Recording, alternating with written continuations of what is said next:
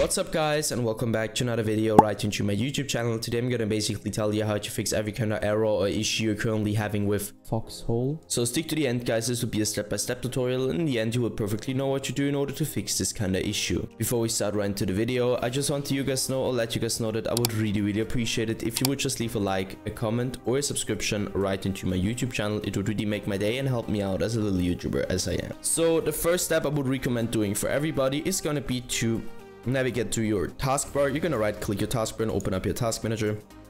Navigate to the top left corner, click on the processes, and once you click processes, I want you to click one of those random processes. Doesn't really matter which one. And once you click that, I want you to type in the name of your game, and if nothing pops up, it's good for you. If something pops up, simply right click and end the task.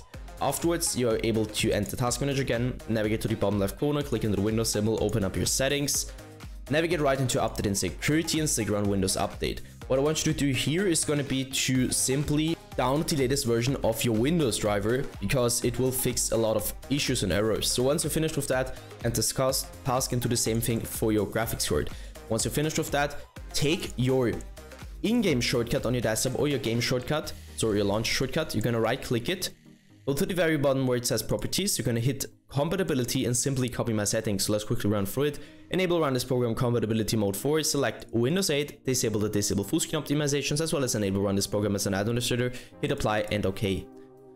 I would personally recommend to reset your PC afterwards, and once it is restored, you should be able to see this little administrator symbol right into your shortcut. So once you saw that, you're gonna double click it, launch a game with the launch game instantly, and this will probably fix the issue. Launch game instantly, and this will probably fix the issue.